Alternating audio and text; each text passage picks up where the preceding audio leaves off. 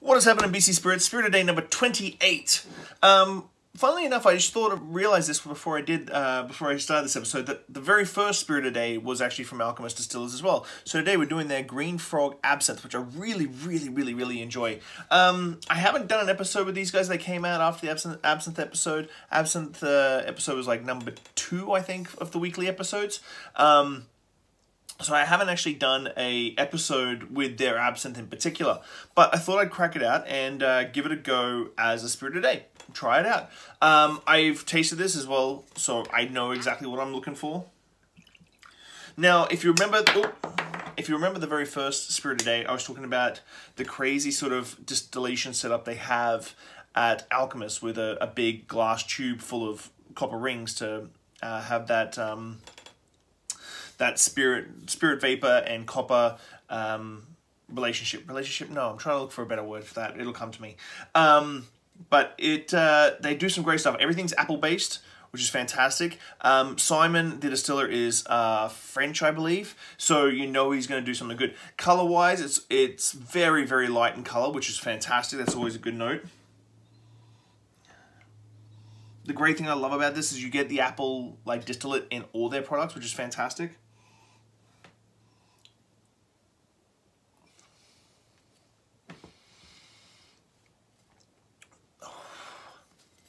Now, 65%, you wouldn't normally drink absinthe straight in any way, shape, or form, unless you're doing shots at a club.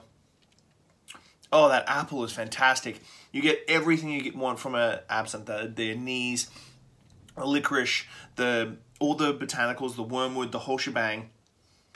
But that apple is just sensational. That apple backbone is just sensational. The reason why I'm pouring myself another little bit, because I don't usually, is... Got some water. So, if you make a good absinthe, it should luge. And luging means that when water's added, it goes cloudy. So, everything reacts with the water. Dissolved oils make it cloudy. Usually this is the best way to drink it. If you remember the Raki episode with Ulka Raki from Mad Lab, I did the same thing. Oh, with water, it just lengthens out everything.